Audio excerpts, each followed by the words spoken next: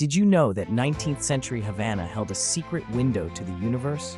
In 1850, the Havana Observatory was founded atop the Royal College of Belen, becoming a scientific beacon in the Caribbean. While most associate Cuba with music and revolution, few realize its pivotal role in unlocking the cosmos' secrets. The observatory's domed structure, equipped with imported precision instruments from Europe, attracted scholars and astronomers from across continents eager to study the skies from this strategic location.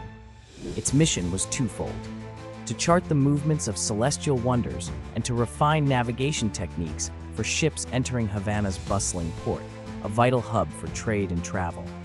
Despite political upheaval, tropical storms, and limited resources, the observatory's dedicated team meticulously recorded planetary transits, eclipses, and weather phenomena. Their carefully gathered data proved invaluable, helping ships avoid disaster and contributing to global scientific networks that shared knowledge across oceans.